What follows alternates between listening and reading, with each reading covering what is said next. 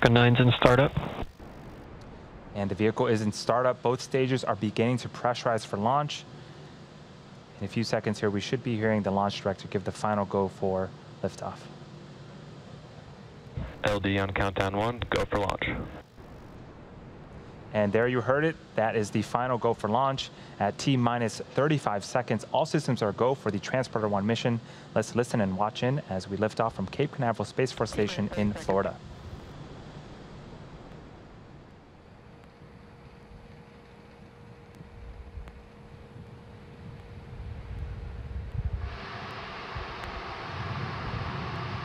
T-minus 15 seconds.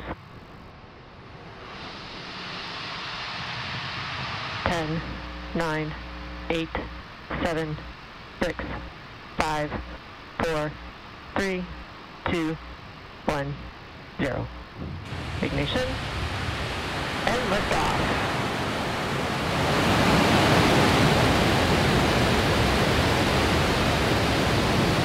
Impulse pitching downrange. Stage 1 chamber pressure is nominal.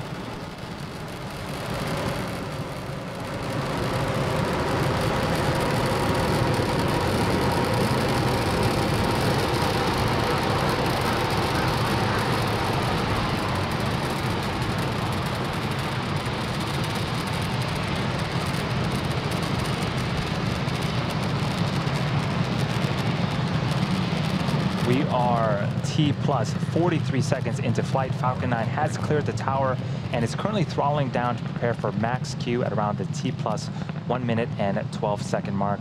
Max Q is where the vehicle will experience the highest amount of aerodynamic pressures. Falcon 9 is supersonic.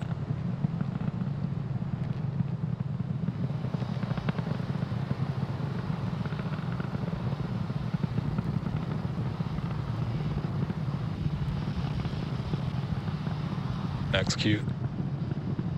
And we've just passed max Q. That is a really cool tracking shot of Falcon 9. All is looking good with the stage 1 trajectory.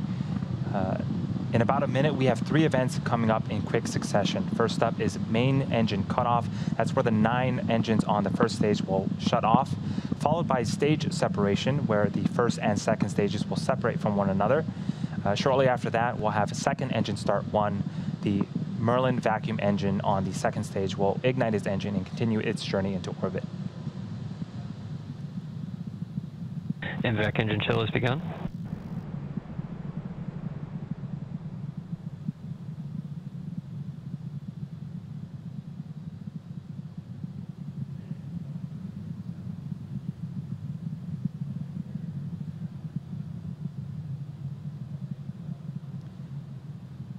We're about 20 seconds away from main engine cutoff, the start of those 3 events happening in rapid succession.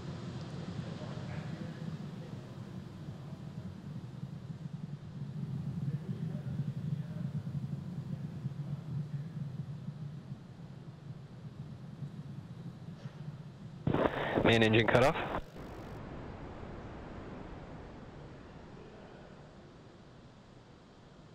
Stage separation confirmed.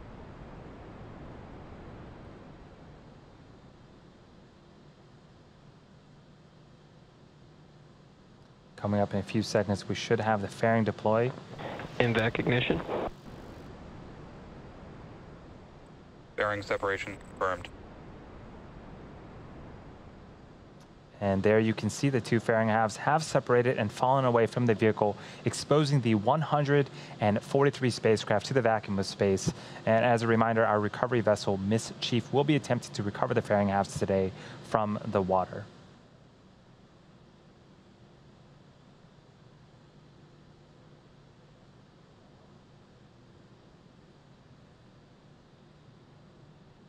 Stage 1 entry burn startup.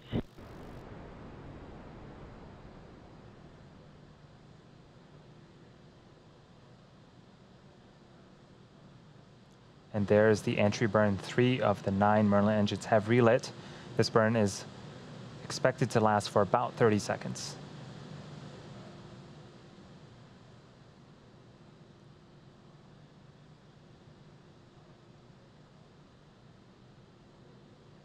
Second stage and terminal guidance. Stage 1 entry burn shutdown. And you can see on screen the entry burn has concluded.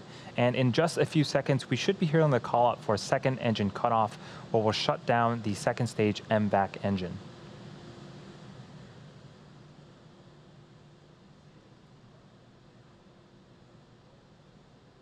FDS is saved. There's the second stage. Also signal stage 1, Cape expected.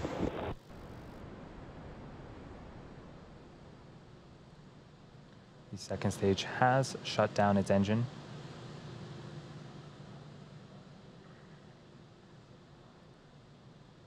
Now, as I mentioned earlier, we are going to be attempting to recover the booster for a fifth time. Nominal parking orbit insertion. On our drone ship, Of Course I Still Love You. The first stage has one more burn left, the landing burn, and it begins just before we touch down and provides the booster with a soft descent before we land. That should be starting up anytime now. And we did get confirmation of the second stage that it did reach a good parking orbit.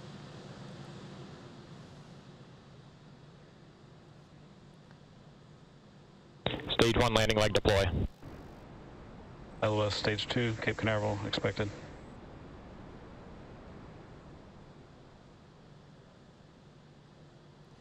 And Falcon 9 returns safely once again. That is the 5th time for this particular booster and the 73rd recovery of an orbital class rocket.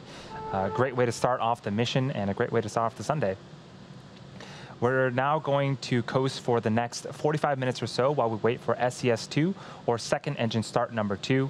We're going to leave you with an animation that shows you where we're at in the coast phase, and we'll see you back here at the T plus 54 minute mark.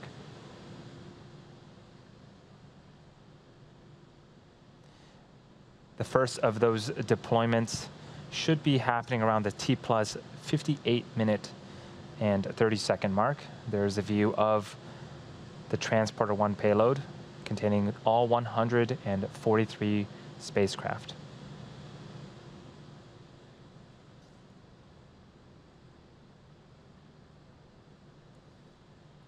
For today's ride shares, there are 11 ports on our payload adapter responsible for sending 133 spacecraft plus our 10 Starlink satellites into orbit. Some of these ports will have multiple deployments. For these, over the countdown nets, we'll hear callouts for when the deployment sequence has begun, and another callout for when the deployment sequence has completed. There are also then a handful of ports that will deploy only once, and we'll try to let you know who the customer is for each deployment, along with how many spacecraft are being sent into space.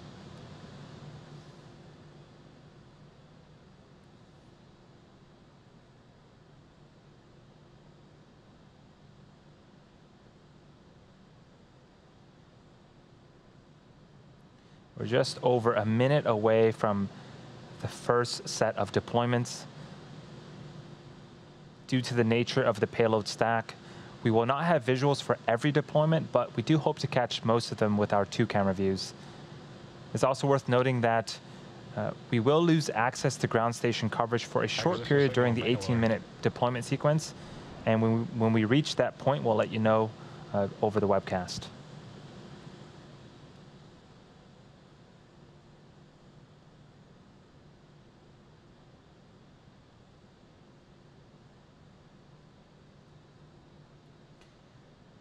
First up, the deployment sequences for port C4 and C1 will be initiated at the T plus 58 minute and 30-second mark.